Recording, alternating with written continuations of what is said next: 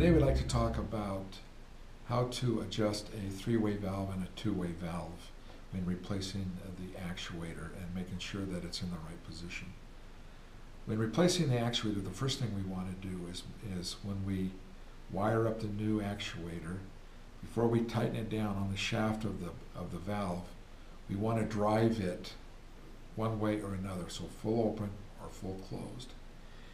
On a two-way valve, this position here is full open. It's going in the same direction as the valve is.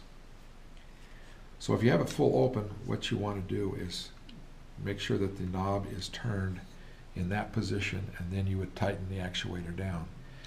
If you drive the actuator to the closed position, then what you want to do is you want to turn the valve stem to the closed position, and then what you would do is tighten down the actuator onto the valve stem, and therefore it'll be ready to go.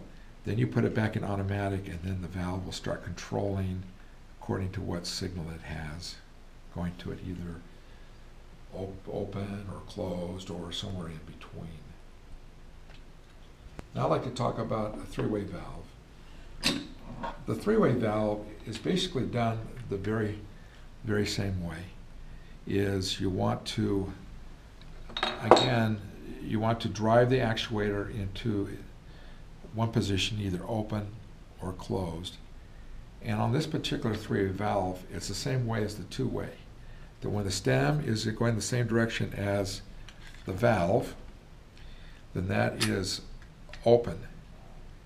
And then when you turn it 90 degrees to there, that is the closed position.